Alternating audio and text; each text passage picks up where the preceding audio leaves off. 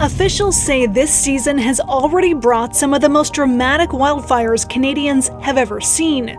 Now a new warning, this summer could get even worse. Every province and territory will need to be on high alert. There have been 2,214 wildfires nationally so far this year, and approximately 3.3 million hectares have been burned. The cyclone, called Biparjoy, meaning disaster in Bengali, threatening to live up to its name. It's been brewing in the Arabian Sea for days, gathering force, becoming one of the most fierce cyclones in the past 25 years. It will pack in wind speeds of up to 125 to 135 kilometers per hour, with gusts reaching up to 150 kilometers per hour.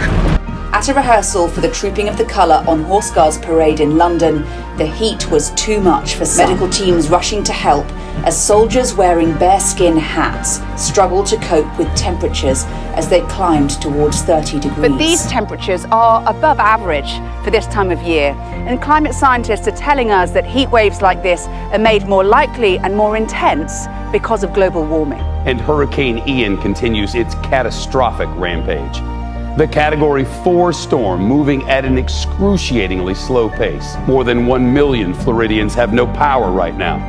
Hurricane Ian made landfall, tied as the 5th most powerful storm ever to hit the United States. If this was a taste of what fans can expect at the World Cup in 2022, then Qatar impressed. A dazzling opening ceremony launched its first purpose-built stadium and keen to demonstrate its global appeal. Organisers of the tournament invited international legends to watch the show.